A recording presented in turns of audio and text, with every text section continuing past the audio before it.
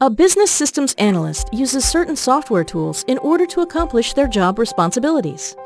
This course is a deep dive on a few of the BA tools that are most commonly used in the industry. We will first learn about Microsoft VISIO, the tool used for creating all types of diagrams like process flows, data flow, UML, and architecture diagrams, to name a few. Next, we will learn Axure, a tool used to create mock screens or wireframes. Then we will learn iGrafx, a tool used for creating process models in BPMN. We will then learn ERWIN, which is a tool used for data modeling. Finally, we will learn Requisite Pro, which is an end-to-end requirements management tool. This course comes completely free if you purchase any of our job-oriented courses.